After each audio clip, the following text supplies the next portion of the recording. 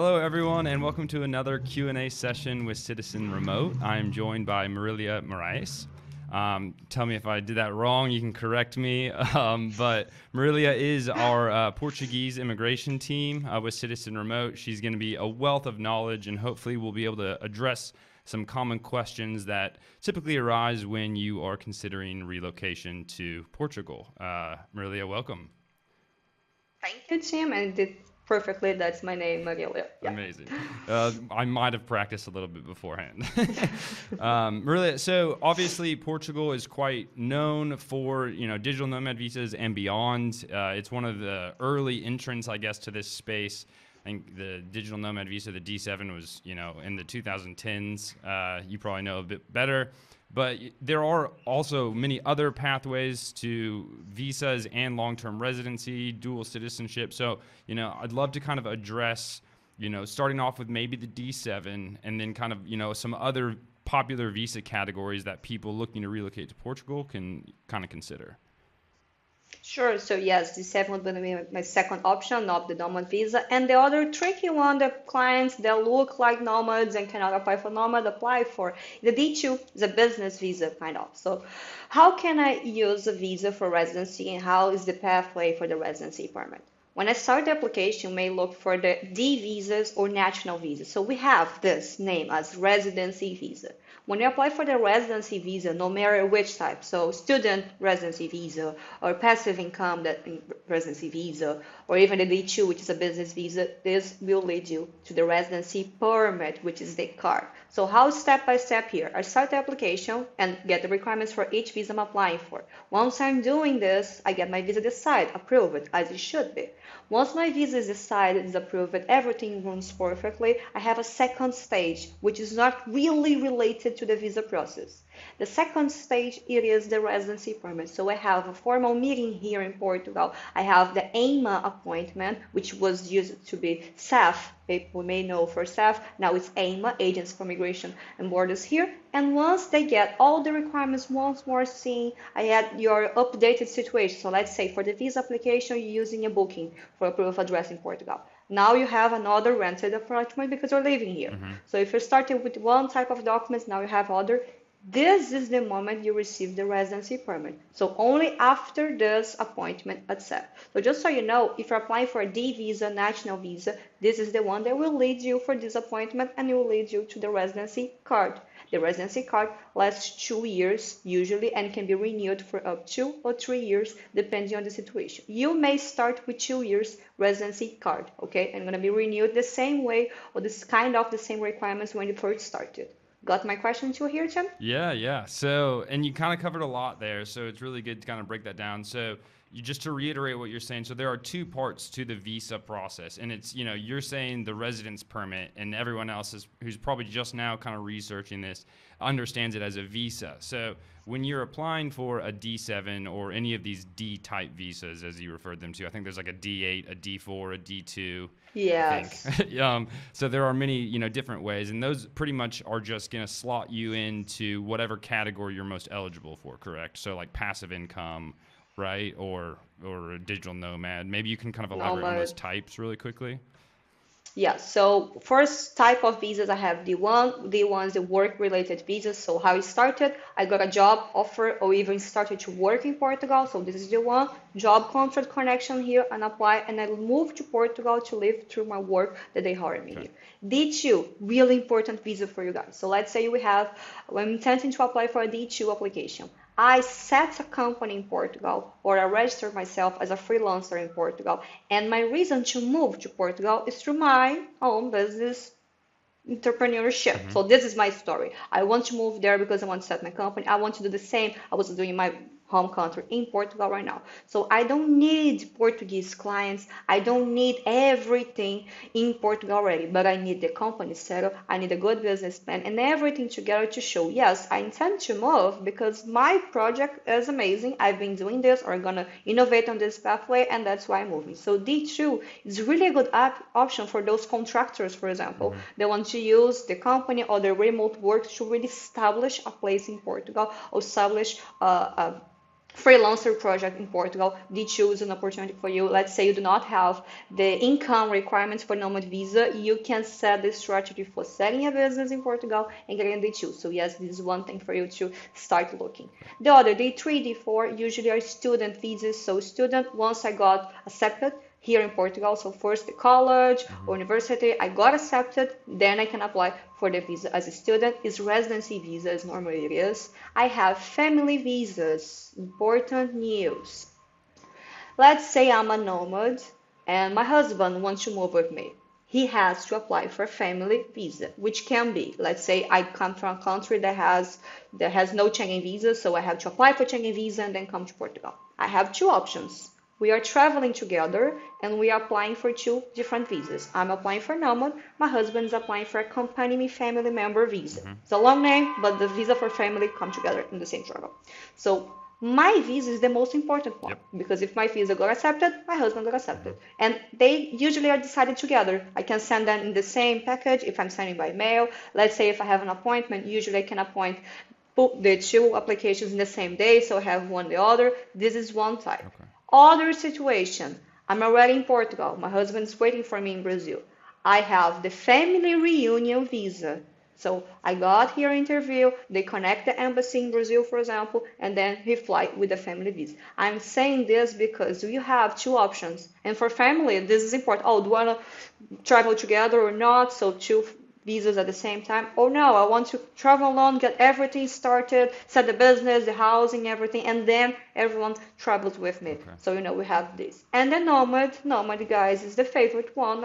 I like Nomad visas even before I start applying for the Nomad visas. Nomad visas now, one thing that I'm seeing from my clients, and it's the common question they even put here, is savings and requirements. So a requirement that can be failed on your application, and not saying about money right now. I'm saying about common requirement that I'm seeing for real long-time nomads. The proof of tax residency. What does this mean? I had some clients coming from different travel pathways. So I live a while in Switzerland. I have a company in the US. I moved to Thailand. So where were you declaring your taxes?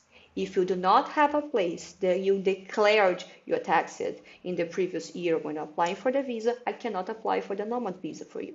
Portugal wants to know that no matter where your money comes from is declared. Even if you're getting stamp show, they don't care how much you're paying for taxes, but they need you to show that you're declaring taxes. Yeah, because they just want to make sure that you're actually going to file when you obtain this visa in Portugal. Yeah, exactly. Yeah. So it can be a different place than your home country. So it happens a lot. I have Belarus clients and they don't want to declare in Belarus for their own opinions. Okay, but they are living in Armenia, so they declare taxes in Armenia where they live, and that's it. Or they are living in Armenia and declare in the US because the company from the US you're declaring. So please, if you do not have any tax declaration this year yet, fill it right now, and then we can apply for any Nomad visa because this is number one. And that applies for a lot of visas, is to make sure, with the rise of these digital nomad visas, not maybe in Portugal, but just internationally, I'm kind of speaking outside of Portugal, is just to make sure people are aware you should file your taxes in the country in which you're getting residence when you're traveling around, because countries are asking for this, and so it's quite an important document is to file your taxes. So it is, but there are some visas that this is not a requirement. So let's say I'm applying for a student visa, they don't care. Really, they don't want to know if you're declaring taxes or not. But for Nomad visa, this is a requirement. Your visa is going to fail in this first step if you do not have this tax residency. So this is one thing that happened when I have long-time nomads. So for real nomad, you're not declaring anywhere. And the D7 and D8 are kind of that digital nomad visa, right? Is that, or no? No, they are different. And this is how I stop by money. So when I talk about money and money visas, the Nomad visa, guys, is a work visa. So this is something that nobody tells you. This is a work-related visa, not money-related visa. It's work-related. So what they're going to know about you is you're a worker. You work remotely by yourself as a freelancer, as a contractor to your company, or as an employee, but you are a worker. The passive income is the opposite. You're not a worker. You can't be a worker. So you have passive income for your knowledge, for proper intellectually. You have That's D7. You have savings, and the savings get some dividends, but you cannot be related to your work. And why they say it's nomad visas? No, it's not. Because if you are not remote work, there is no nomad visa. In Portugal, they call it remote worker visa. So it can be a nomad if you're a worker. So this is why. For the D7 is a passive income, and they were made for the pensioners. So I have my pensions, I want to move to Portugal, that's why. When I'm talking about how to prove the income and the difference between the two of them, nomad visa, since you're a worker working remotely, they want you to prove that you have 4 times the Portuguese minimum wage. So you are a rich remote worker. That's the story. Passive income, you're a pensioner. So I just have to prove that you have at least the minimum wage. And since you're a pensioner, you have money as savings. So you can prove that you have savings or dividends, not work related. And that's why you have to show in your bank account and a Portuguese bank account that you have enough to support yourself for 1 year using just one Portuguese minimum wage per month.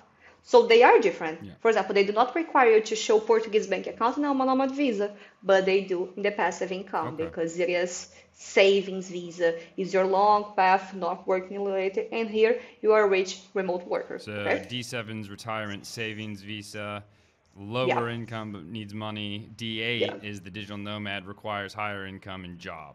Yeah. Okay. Yeah, exactly. Perfect. And then all of these, you were saying you are eligible for family reunification on these visas. Yeah. To bring your family for all the D category visas, besides a student visa or including a student visa? Including the student visa, yes. Perfect. So that's really good and really helpful. And then another thing is maybe we can just quickly highlight there are, those 2 steps that we were talking about. That first step, and a lot of people have issues with that accommodation, understanding like if I'm going to have to get accommodation, but then I move to Portugal, how does that work? I know you kind of briefly touched that and highlighted that. Maybe you can kind of just elaborate on that 2-step process and the accommodation specifically. Yeah, the accommodation is the question number 0. So how should I start paying for rent in a place that I'm not living? Yeah. Okay, so when we are working with citizen remote clients, and one of the tips that I give is like timeline of your visa application. Expect to receive a decision from the day you came for the appointment or sent by mail in some embassies, at least 3 to 4 months. Nowadays, guys, being 4 months. Why? And it's not a good thing. We have a change for SEF to AMA, and we have thousands of process stuff. And now even the embassies, they work pretty fast, they're slower because every residency visa they need to pass here in Portugal, and Portugal needs to decide. And Portugal is not deciding anything. We have a major situation governmental here, so okay, it's stuck 4 months. If I'm applying today in April, I'm gonna receive any decision for my visa in August. So in April, I need a proof of address. Your proof of address can start in August. Why? Because that's exactly when you're going to be moving to Portugal. Okay? So this is the number 1 tip. This is free for charge. That's for you guys. Just so you know. And now the difference for the clients and who are you working for. It depends on the embassy which type of accommodation they accept. For example, in Brazil or countries that can speak Portuguese, any resident in Portugal can sign a letter, say you're going to stay in my apartment, and that's good to go. And Russian, for example, I need a rental agreement that is registered in the tax system here in Portugal and longer than 1 year. So each embassy can be more powerful even before sending to Portugal to decide, okay? Anyway, if you're looking for bookings, Airbnbs, Flatels, or whatever other platforms, look for longer time agreements. When I'm talking longer time, because in the law, it says you are applying for a long time visa, which is 1 year. Usually, the residency visa would last 1 year, it changed, but in the law, it's 1 year. So they're expecting you to have a place to live for at least 1 year. So that's why, okay, I have Airbnb 11 and a half months, Flateo 12 months, because this fit the at least 1 year requirement. And it depends each embassy. We can teach you guys which one requires what, because they have to see the documents and then send to Portugal. And I know they can stop some applications if it's not the way they like it. Yeah. And then once you get there, depending on how you found this accommodation, you can switch if necessary, and you just update that in the second part of the process, which is obtaining, you get that temporary visa, then you obtain the resident permit, which is Yes. what is that 2 years? You said it used to be one, now it's two. Is that right? Yes, now it's two. Perfect. Yes, now it's 2 years, up to 3 years. You can renew it to 3 years. Yeah. So yes, once you're here, let's say the same day your visa is decided, you can cancel this booking. You're good to go. But I don't recommend you to change anything while your visa is under decision because you got the documents there, everything's registered, so keep it until it's decided. Move here, get around, so realize, oh, I want to move in Cascais, I want to live in Braga, and then you find your place. Once you find your place, the really important moment for you to have the place that you gotta stay is in your appointment, because here they're gonna post you the residency permit. So that important document is gonna be sent to you by letter. So really get a place that you can receive this letter, and it had to be your own place because this is gonna be the address registered to you for everything. So yes, that's why you need the real place to live in the appointment. You said it's one part, but it's not one part of the same process. Why I'm saying this? I can, for some cases, ignore the visa part and go to the residency permit part. Okay? So that's why they are connected, but they're not the same. As I start with the D8 visa application got decided, if I miss the application, my visa is valid. When it's over, I come back. And even if I have a short stay nomad visa, it's something. It's not a residency, so short stay nomad visa. I got my visa is gonna last almost 1 year, live here to 1 year and come back. So what are the options when I just come into Portugal where I can start from Portugal? I start with the Schengen visa or other topics. The same I talk about family reunion. I have a Brazilian husband, I'm here in Portugal. He could fly through the Schengen visa and start the family reunion residency card already here.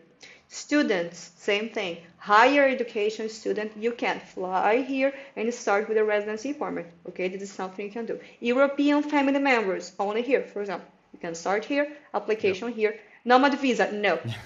Nomad visa, no. There's a no. Good to know. No. Okay? Okay.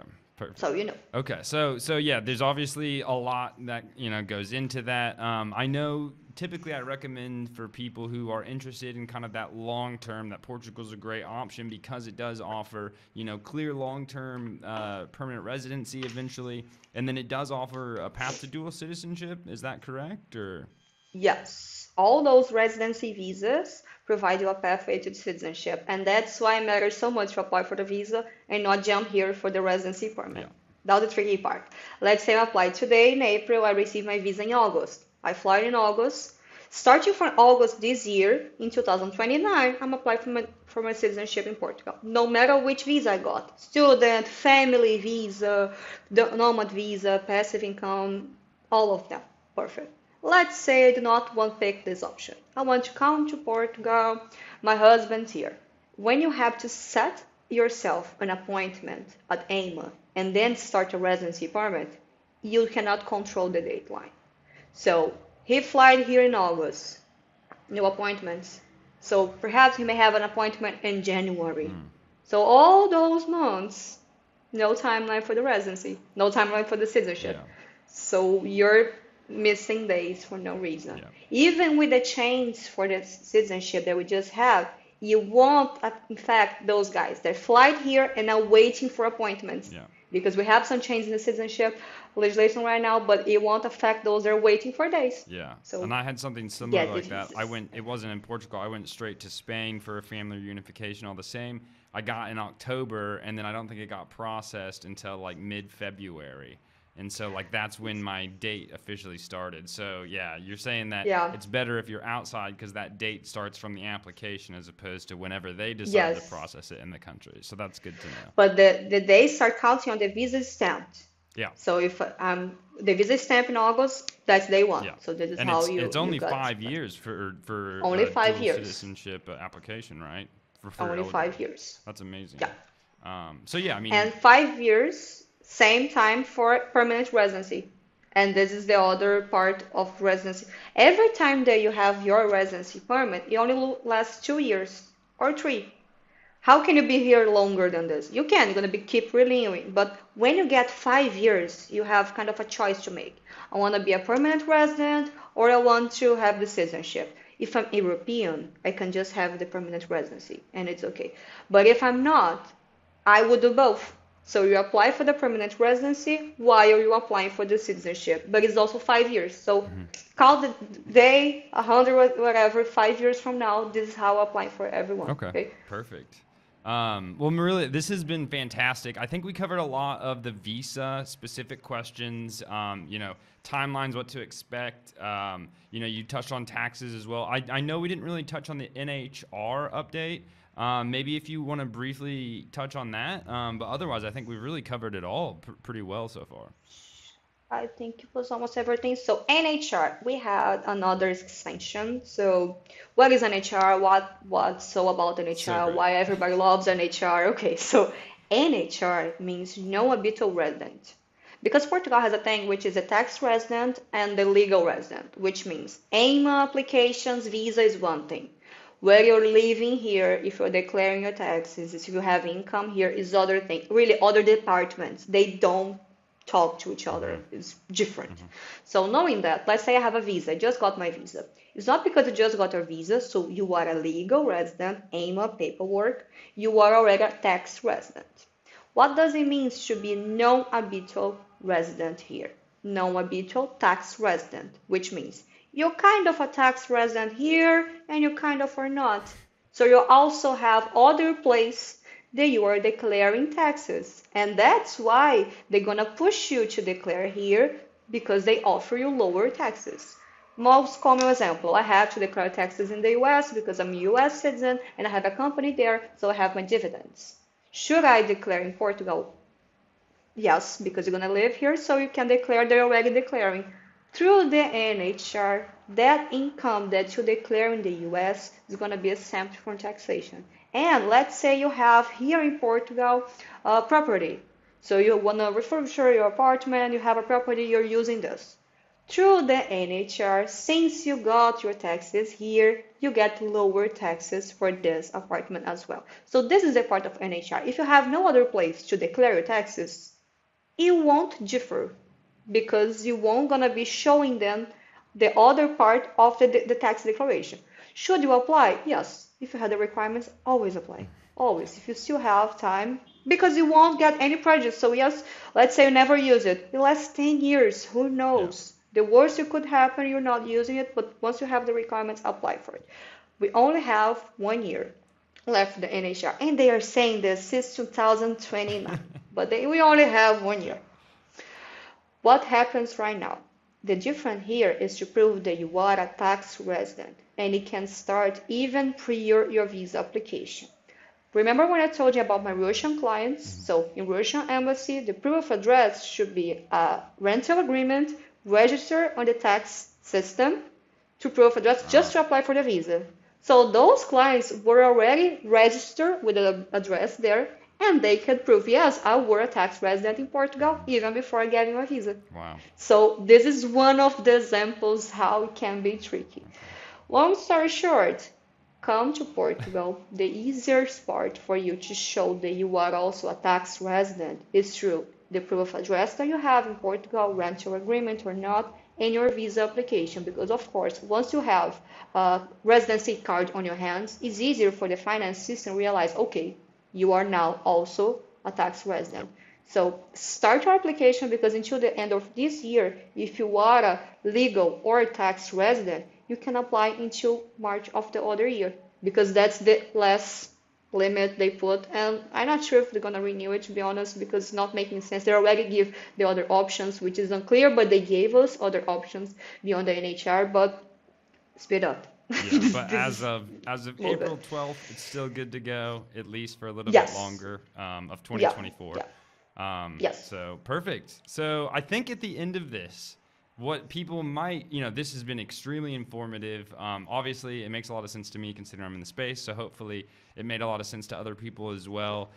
There's a lot to digest, though. So this kind of just highlights the benefit of, what we can do at Citizen Remote, your expertise, and the complexities of each independent case. So Very simple way to kind of reach out to you if anyone wants to speak further with you and have a direct consultation. You can go to Citizen Remote and just click on and book a consultation. We have a visa wizard and everything that will kind of help you with the document submission and all of that. So there's plenty we can do. Marilia, this has been absolutely fantastic. I don't know if there's anything else you want to touch on at the end, but otherwise I appreciate the time. I don't think so. I think it's just get organized and don't try to do everything by itself. It's stressful. Yeah, It's ridiculous. stressful. And another thing that reminds me, so apply earlier. Like, people always are like, oh, I'm considering it's April right now. I'm thinking about July. It's like, well, you should have started in January. Really. You should at least. Yeah, you should, because if you want to move in this year, if you want to move into Christmas, you have to apply the next 1 month, because you have 4 months for them to decide, and you have 1.5 months for you to get organized in the booking application. Guys, really, it's moving. Yeah, and it really does take time for you to gather all your documents. Like background checks are a pain, getting things translated or, apostilled and all of these other things that you might not expect. Do it earlier rather than later. So yes, please. Perfect. Yes, please do it earlier. I think it was everything that I need to say. Yep. Hope to see you guys soon here. All right. Thank you so much, Marilia. I appreciate your time, and I know everyone else does too. Thank you, Tim. Ciao. Thank you.